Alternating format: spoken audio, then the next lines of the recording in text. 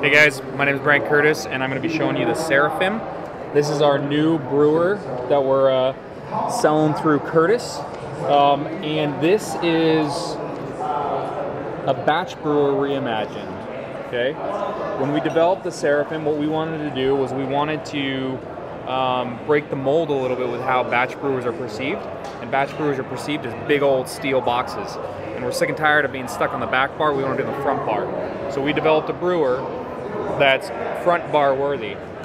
So we got the name the Seraphim from our hometown, which is Los Angeles, the city of angels. The Seraphim is considered the highest order of angels, so why would we not name this the Seraphim?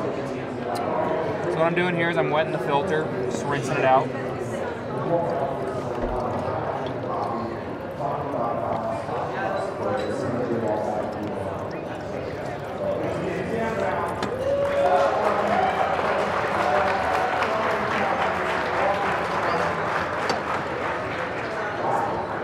So this is nothing more than a fancy batch brewer.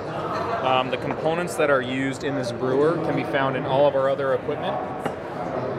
We have the brains of a gold cup brewer with the Generation 4 technology.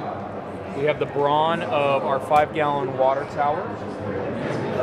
And we use the pump out of one of our other coffee brewers made for office coffee.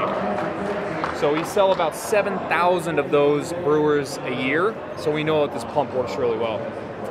The only component that we had to create for this brewer is an atmospheric chamber within this head, and there's no moving parts. It's completely non-mechanical, so there's no real way for it to fail.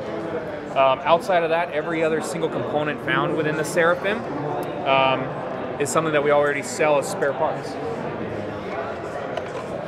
So the interface that we've got here is our Generation 4 controls. This can be found on about a dozen of our brewers that we manufacture currently. This screen right here this literal screen can be taken out of here and placed into any of our other brewers in the same way around. You can take this out of the Gold Cup brewer you've got now or your ThermoPro and stick it in here. So the interface was designed to make brewing as easy as possible, but also editing all the preferences.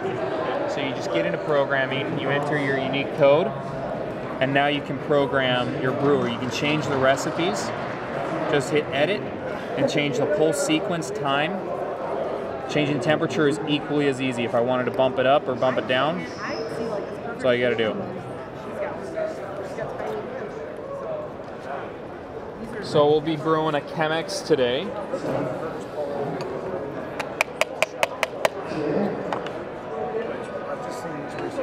Just gotta slide it under. Looks like a table.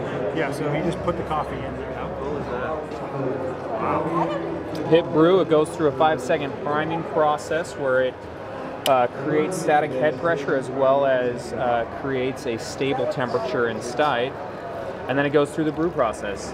So using our patented spray heads, it rains water down on the coffee and gets amazing extraction. And all the while it's brewing, you get to talk to your customers. Fancy that.